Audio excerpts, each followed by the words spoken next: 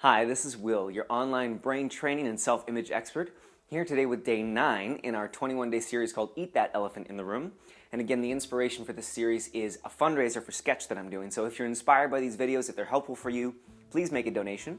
And if you aren't, or you just want to watch the videos for the content, that is also awesome. So today in day 9, this morning was a shitty morning. I've been working really hard this week. I've had logged way too many hours with my job, and I work again tonight, and I work tomorrow, this whole long 13-hour day, and I'm just exhausted. So this morning I was relaxing.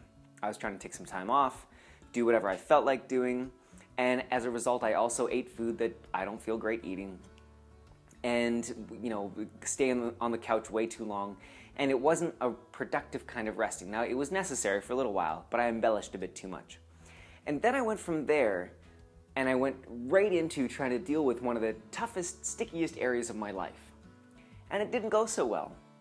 So this is for you if you are a perfectionist, if you've dealt with depression, if you have patterns of frustration, patterns of anger, or if you downward spiral a lot. This is a recipe for disaster. To not eat things that make you feel good. I didn't meditate first thing this morning, which also helps me feel really great.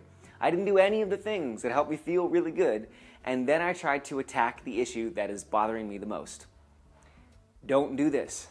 You are reinforcing the brain pattern that says that that area can't move, and you're actually doing what you've always done, which is you're addressing that tricky area from the same emotional state. Hear this. You cannot change your results in an area if you keep coming at it from the same emotional state. You also can't change it if you come at it from the same way of thinking, but in this video we're going to talk about emotional state because I find that when you're in a certain emotional state, you can't even see the other possibilities. You can't even see the other ways of solving that problem. So I realized this about 2 hours ago, that I wasn't going to get this video done and some other things done that would really make me feel great. And if I didn't do those, I'd spend this whole shift at work tonight feeling crappy about not having done them. So, what did I do? I got up. I put on my shoes. I went for a run. I didn't want to go for a run. I didn't feel like going for a run. I didn't feel like trying to change my state to get into doing the things that make me feel good. But I did it. And even during the run, I was cranky and I was angry and I was frustrated. And I felt like, even doing this 5-minute run will take away time from doing the video and all these, and I just let it all have its go. It was fine. And I promised myself that when the run was done, I would use a technique called going general. And I'm going to explain that in just a moment.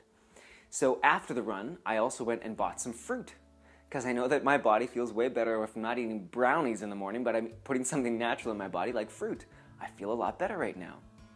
And I started to go general. Now this is a technique straight out of a teacher called Abraham Hicks. And they talk about it in the spiritual vibrational world. I liken it, and I think about it in terms of the brain and neuroscience and how it affects your brain patterns. So when we talked about the goldfish method, both of these methods have a similar feel to them and a similar effect on the brain, and when you practice them, they really work. So what I did in going general was I was angry and cranky about this area of my life that was sticky and not working, and I kept trying to address it from the same emotional state. Then in going general, I completely switched tracks. And I brought up the thought, hey, it's pretty great that I'm physically able to run. Then I thought, actually, this run was way better than the run I did about 2 or 3 weeks ago, where it felt like my legs had forgotten how to move in that motion. That's pretty cool. Oh, and hey, I have money in my pocket. I can go buy some fruit.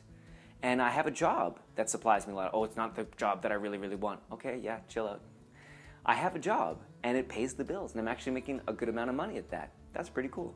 And I get to come home and record this video, and I know as soon as I record the video, I'm going to feel so much better, and then it just snowballed on its own. And I didn't even address the area that was annoying me. Neurologically, this is really important, because with that area that I'm angry about, I'm just going down the same super highway of frustration. But if I can change that and go down the pathway of feeling good, feeling positive, seeing new possibilities, then I can come back to that road that was frustrating me in a gentle way at first and come to that from a different emotional state. So I haven't even done that yet. I'm not going to do that for another hour or two, but eventually I'll come back to that area, I will address it, but from a different emotional state. So for you, If you deal with depression or perfectionism or you downward spiral a lot, please use this. If you find yourself going down the same old path that you always go down, go outside, go for a run.